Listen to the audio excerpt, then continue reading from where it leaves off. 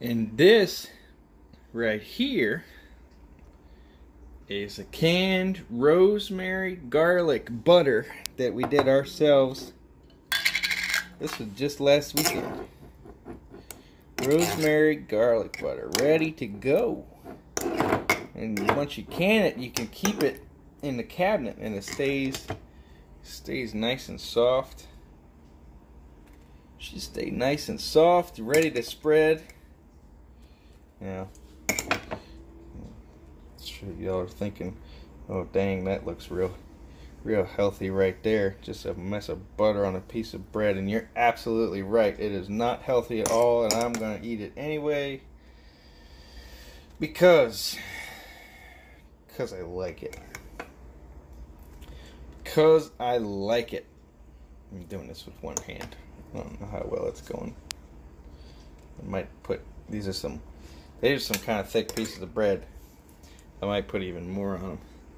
But I'll wait till I turn the camera off, so y'all rude asses will quit judging me. What's happening, everybody? Welcome back to O'Leary's Garden, where life is a garden. And here we're on episode 2 of why you should be growing your own food. Productive laziness. Yes, you heard me correctly. So, here's what we're having for dinner now. We're having raviolis. But that is going to be made with scratch-made raviolis and scratch-made tomato sauce from our garden. So, the lovely Miss Naomi has been hanging out with me too long. So, when she made these delicious ricotta-filled, scratch-made raviolis, she made enough for 5 or 6 meals that we could throw in the freezer, as well as having all this homemade tomato sauce. Now, you don't even have to, well, we're talking about growing your own food right now, so we'll stick with that. So now we have a semi-homegrown, at least a portion of it was grown in our backyard, home-prepared meal on hand anytime we want. Right? Now, these raviolis are a damn good way to go, but say you just want to do it with some spaghetti. There you go. Or meatballs. You can make your own meatballs. You can buy them in the store, whatever you want to do. Maybe this one's more along the lines of why you should learn to preserve food, which you'll naturally do when you start growing your own food, because you don't want to see that stuff going to waste. So my point to you is productive laziness.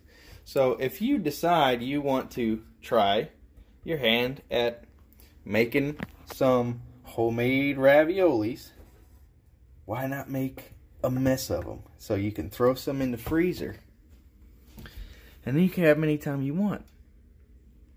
So you got to put in a little bit of work. It's not that much. I don't know about these. I didn't make these. She did. She's the baker, the pastry kind of person, and it doesn't look fun to me. But she does fantastic with it. I love canning. I love canning because I can't get enough of that view right there. And I don't even, honestly, I don't have much. I wish there was more in there, but it beats nothing. So get your ass going. Get your ass some food in the glass. Right? I think. Heard that somewhere before. Right? I don't know. So anyway, you get bored. Or not bored, but lazy. You don't feel like cooking. You don't feel like doing some of this mess. You can go into your cabinet and you can grab some food that you made. You already made it. You still cooked dinner. You did cook dinner. Right? You did. You just did it, in this case, last month. In this case of these are probably almost a year old. So, average that out. We cooked dinner 6 months ago, huh? But it's still perfectly fine. Perfectly fine.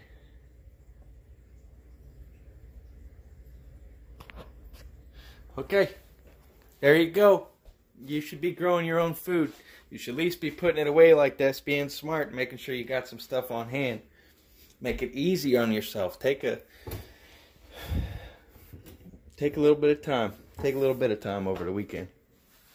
Just a little. Don't even take a whole day a week. A couple hours.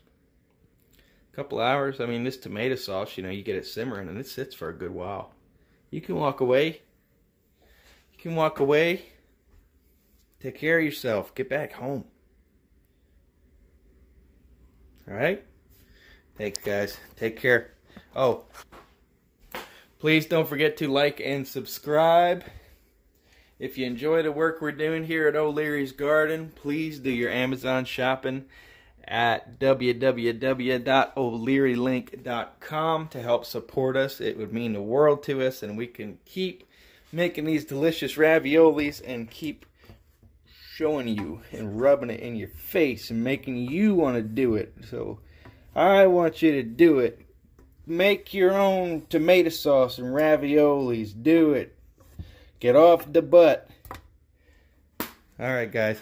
Take care.